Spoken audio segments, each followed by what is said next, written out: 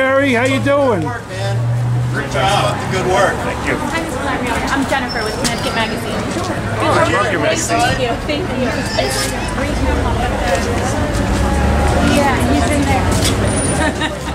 He's in there.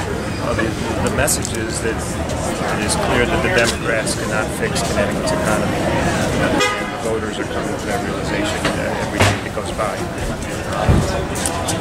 It's time to turn to Republicans because our candidates are devoted and committed to fixing Connecticut's economy. For the record, this is not an event.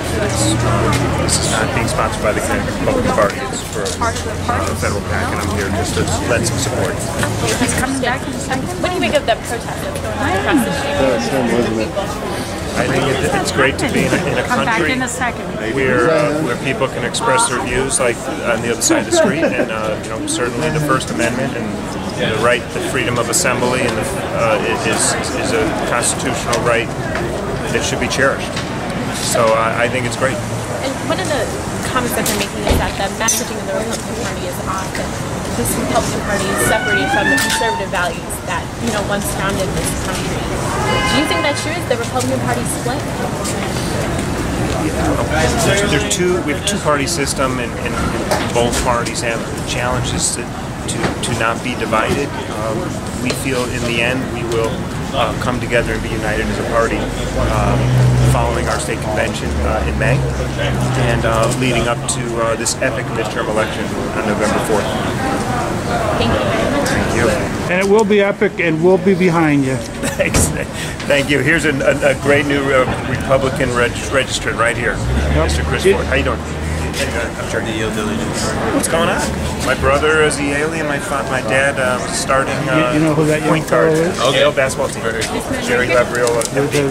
The young fellow there, you know who he is? Richard Blumenthal's son. That's Reince Priebus. He goes to Yale. He's in journalism. Oh, he's already here? Yeah. Do you have her name, actually?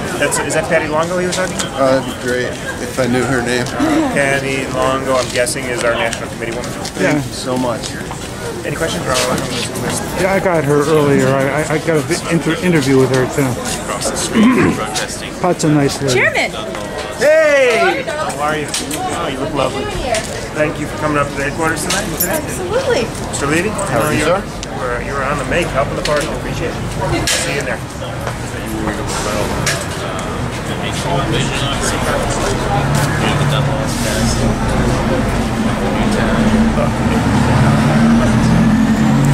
By and large, Republicans are strong in momentum that we will, all those within our base will come together.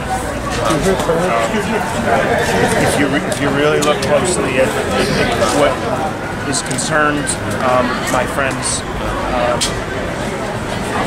closely allied with the Second Amendment movement, I think that it will become clear that the gun control bill that they're most concerned with was authored by and pushed through without the need for any Republican votes by a Democrat legislature.